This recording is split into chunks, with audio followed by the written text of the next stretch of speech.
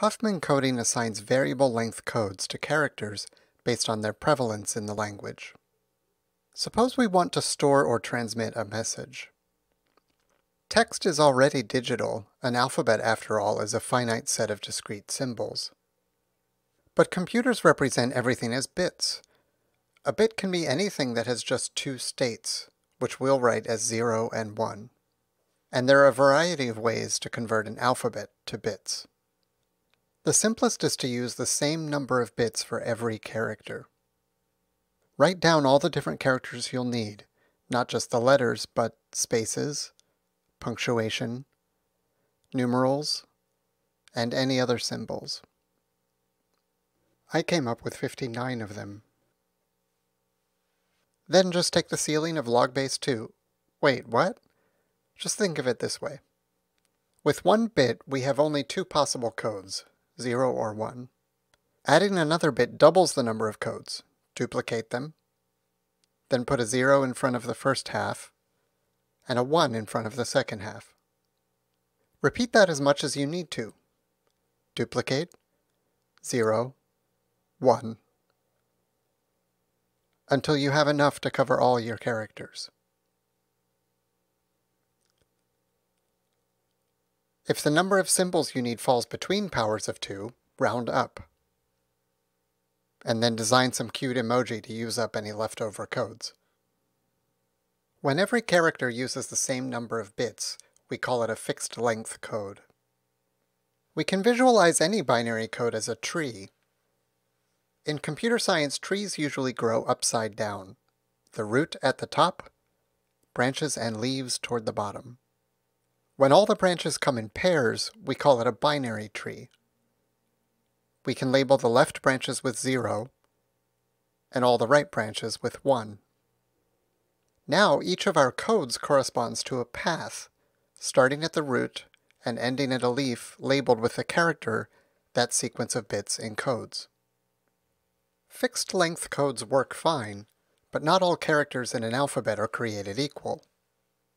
Whatever message we're writing, chances are it uses a lot more E's than Z's.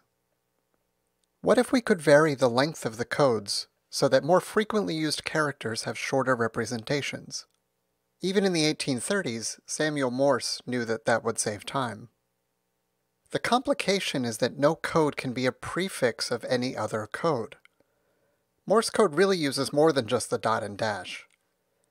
The intercharacter and interword gaps are critical. Otherwise, the words spaces and switch have exactly the same representation. Drawing the tree helps us ensure that no code is a prefix of any other. You can't have a leaf in the middle of a branch. Apart from saying that more frequent codes should be shorter, how do we come up with the codes? If I rank letters by their frequency in a typical text, I could represent the most frequent with 1 bit, the next with 2 bits, the next with 3, and so on. But that produces a very skewed tree, which probably isn't ideal. In the 1950s, David A. Huffman published a simple algorithm for producing optimal variable length codes. It works like this. Start with a typical piece of text. We'll use a short phrase to keep this manageable. Step through one character at a time and keep a count. When you see a character more than once, like the O in now, add an extra mark to its tally. Next, rewrite the letters in their frequencies in order from lowest to highest. When the frequencies are equal, the order doesn't matter much, we'll just keep the order they appeared in the phrase. Now the fun begins. Take the top 2 and join them by adding their counts together. Then write a 0 in front of the first one and a 1 in front of the second. From now on, this counts as a single joined letter with frequency 2, so let's move it to its rightful place next to the other letter that appears twice. Do it again with the next 2 letters in the list. Soon you'll be joining letters with others that have already been joined. In that case, write a 0 in front of the first element, and a 1 in front of each code in the second element.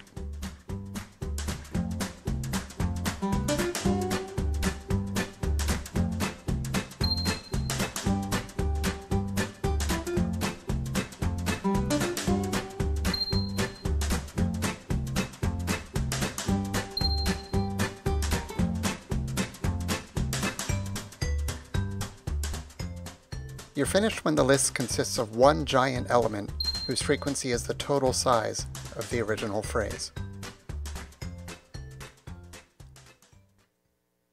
The bookkeeping we did is the binary tree turned sideways. I recommend redrawing it neatly and verifying that the codes match.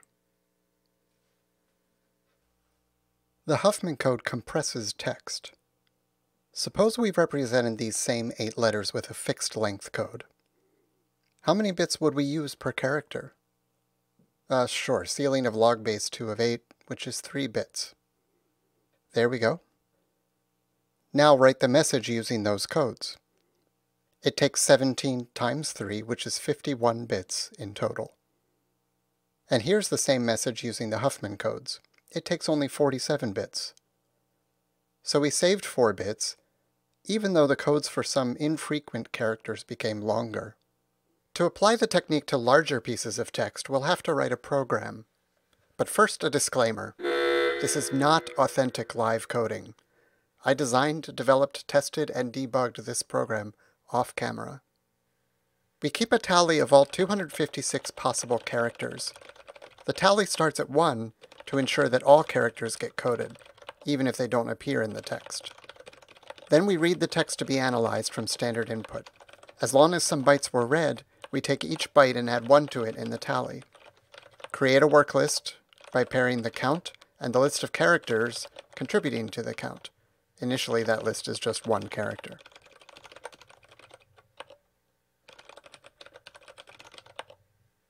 Next, keep track of a binary code for each of the 256 characters.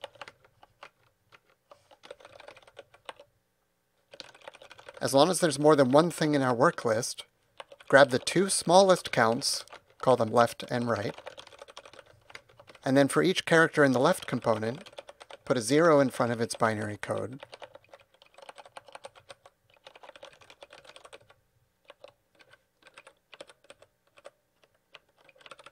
For the characters in the right component, put a 1 out front.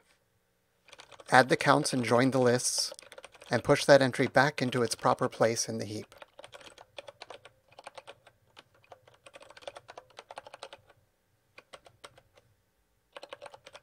Finally, print out each binary code with a human-readable representation of its character. We'll try it on the novel Emma by Jane Austen.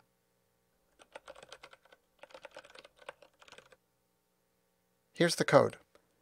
Unused characters end up represented as 20-some bits, but the new line is 6 bits, and the lowercase e is just 3. Other common lowercase letters are 4 bits. Now to compress Emma using that code. Read the codes from standard input, and the text to compress as the first argument. Get ready to output 1 bit at a time using the bit out stream. Then, for each character, and each bit in that character's code, write true if that bit is 1 or false otherwise.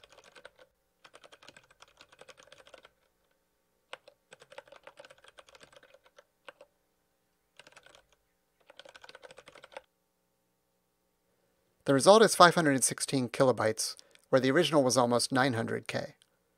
So we squished it by 40-some%. Here are a few questions for further discovery and discussion. Does it work to build a Huffman code from one text and use it to compress a different text?